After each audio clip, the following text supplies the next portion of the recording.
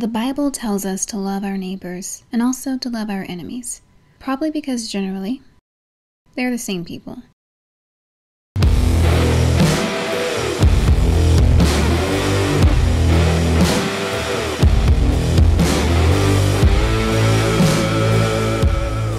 Loneliness is an absolute bitch. This is coming from someone who loves to be alone. But as we all certainly know by this point, being alone and being lonely are two very different things. Social isolation can be detrimental to our health in more ways than one. In 2020, when COVID-19 officially became a pandemic and social distancing and shelter-in-place became the new normal, the sudden isolation proved difficult for many people. Even the introverts, who usually dwell in solitude, found themselves in distress. Researchers Danilo Stock and Robin Dunbar conducted a study which was later published in Cell Press. The neurobiology of social distance began with a declaration that summed up social interaction and the detriment of its absence clearly and concisely.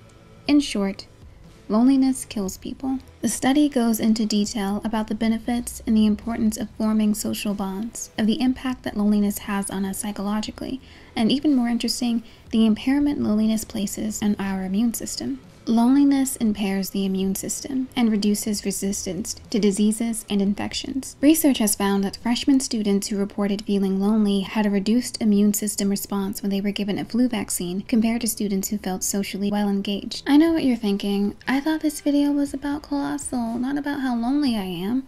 It is, I promise. It's important that we acknowledge how important social bonds are to us and to our health, how loneliness can weaken our immune systems and our minds. I mean, the World Health Organization declared that loneliness was a worldwide major health concern. And how many of us, obviously, fear being lonely more than we fear anything else? Because that fear of being alone and the knowledge that solitude has bad side effects is often what puts us into bad relationships and eventually keeps us from ditching shitty fucking friends. And yeah, Colossal is about Anne Hathaway being a monster on the other side of the world, but it's also very much about the monsters we face in real life, such as ourselves, and more threatening, the bad friends we're surrounded with.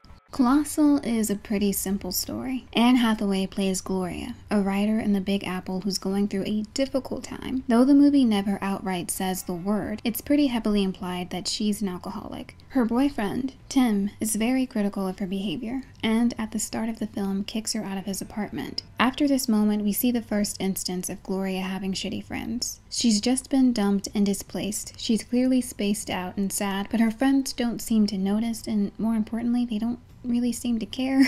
Their only concern is fun. It becomes clear that Gloria is a pretty anxious person. She has a few nervous tics that she repeats during moments of distress, like pulling at her hair and scratching her scalp. Oh, yeah. It's this nervous tic I have. I get this itch right here. You look like a monkey. I look like a monkey.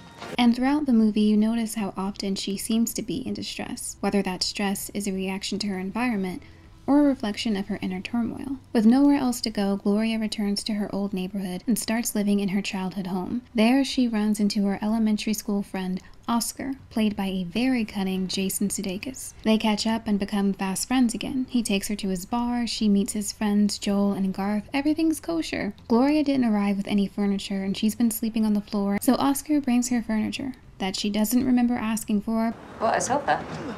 Yeah, you wanted the sofa. I wanted a sofa? But happily accepts. He brings her a TV and much later in the movie, furnishes her entire house. Oh yeah, he also gives her a job at his bar. She's adjusting to being back home when the news breaks that there's a monster appearing in Seoul, South Korea. Everyone is glued to their screens, awaiting for more news about the monster. People have theories on where it's appearing from, what it wants, if it's going to show up in other places. And one day, while watching the news, Gloria sees the monster and notices something incredible. It's her. The monster is her. Holy fuck. So she reveals this to the gang, and in her excitement, she swats down a helicopter.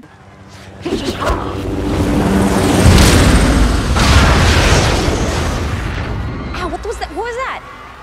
A helicopter crashed. Into my head? Yeah. With the pilot and everything? Oscar steps onto the playground to help her, and then she trips and falls, absolutely decimating everything in front of her. She finds out about the damage the next day, waking up to the news and to Oscar coming into her house with groceries. Oh, you're up. I took your keys because I didn't want to wake you when I got back. He tells her about the damage and shows her what happened when he stepped on the playground. a giant robot manifested next to her monster and soul. The lore on how they're able to transform into monsters halfway across the world is a little silly, but I'm not one to look a gift magical realism horse in the mouth, and the why isn't nearly as important as what the knowledge of this ability does to them both. After the destruction she accidentally causes to the city, Gloria writes a note in the sand apologizing for the incident and saying it won't happen again. She turns over a new leaf and she stops drinking. She makes it her mission to never visit the playground again. But Oscar has different ideas. He taunts innocent people for jest. Gloria stops him, showing him up not only in front of his friends, but in front of an entire city. His ego is bruised. This is something the movie shows steadily in little ways from the beginning. When Gloria comes back to town, he brings up something from the past that he's been holding on to for all of these years. When we were kids back in school, every year they'd have this short story contest in the spring, and Gloria here would always win, always. Oh, come on, my stories were terrible. Oh, yeah, well, apparently they were better than mine, so. He believes that because of the way he perceives Gloria's success. Oh, and by the way, she even says herself that she's not that successful. She didn't have a place of her own, she couldn't get a job for a year, and had no money when she moved back home. But the way he perceives Gloria's success, he believes that she's better than him. His carefully crafted demeanor of being a kind-hearted, gracious person is an act that starts to crack little by little. He masks his passionate envy with a personable temperament. When he finds out that Gloria has this special power, this strange ability to appear as a monster, but only for a limited amount of time and only in one place, he's jealous. When he finds out he can do the same thing, he runs with it to show her up. I know you think everything revolves around you, but it doesn't. Not anymore. Oscar. My life is just as amazing as yours now. For once. And if you don't like it, fuck you. And this is where the story begins to shine so beautifully, I could cry. It's a monster movie about interpersonal relationships, how we make them and maintain them, and how we break them apart. It's about the monsters we meet in real life, the ones who look normal and act nice but worm their way into our lives through manipulation and deceit. Gloria is a monster, but when she realizes that, she chooses not to be. She chooses to be her better self, to fight those demons. Whereas Oscar takes his revelation as a sign that he has a power that needs to be wielded, power that can make him feel bigger than he does. Both of them have already had their bad habits and their faults make them feel like monsters. The difference is that when faced with their faults, Gloria takes to improving herself, while Oscar exacerbates his worst qualities. Oscar's ego has been bruised since elementary school, since Gloria was a good writer and since she left town for New York, and that bruise has been getting worse for years. He holds onto his envy and his hatred, and he blames her for all the things he didn't do. And so, after being humiliated, he makes her do the one thing that will make him feel better about himself. If you drink that beer, I'll go take a walk through the park later. By forcing her to indulge in something he knows brings out the worst in her, he can be better than her. He even drags Garth into this by bringing up his past struggles with addiction. Hell, Garth here's been doing coke in secret for the last 5 years. No one here judges him, right? Fuck you. You can go to hell. I'm leaving. Okay, see you, buddy.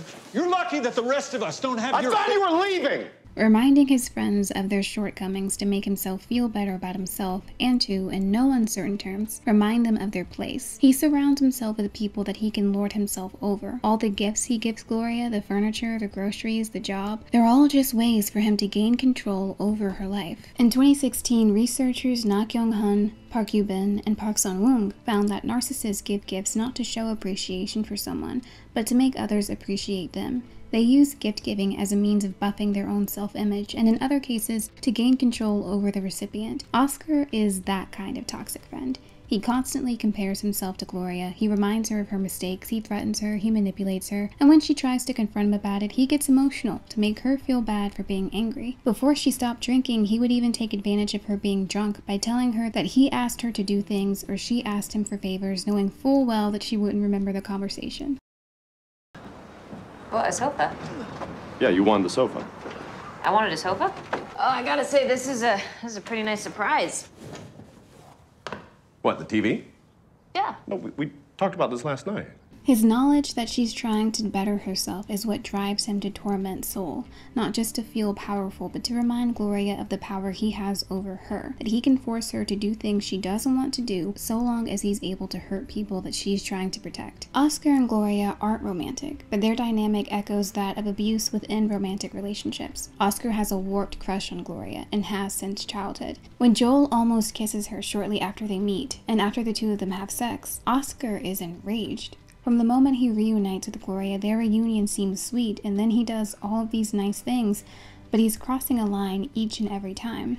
When the writer-director, Nacho Vigalondo, started on this film, one of the things he set out to do was deconstruct the romantic comedy and some of the not great things that happen in rom-coms, the ones that border on stalker territory. With Oscar and Gloria, he was able to set up this idea of a rom-com only to reveal its true nature. Oscar comes in like a knight in shining armor, and then you realize he's the dragon and he needs to be slayed. Oscar isn't the only representation of the bad friends we have in our lives. Joel and Tim, Gloria's ex-boyfriend, are practically as bad. Joel doesn't do anything to stop Oscar from terrorizing Gloria, and Tim has never been supportive of her. He constantly tells her what to do and reminds her of how poorly she's doing, even when he knows she's proud of her accomplishments. You can do whatever you want. Except find a job and take care of myself, right? Oh, yeah, because you're really doing that. You're doing just great.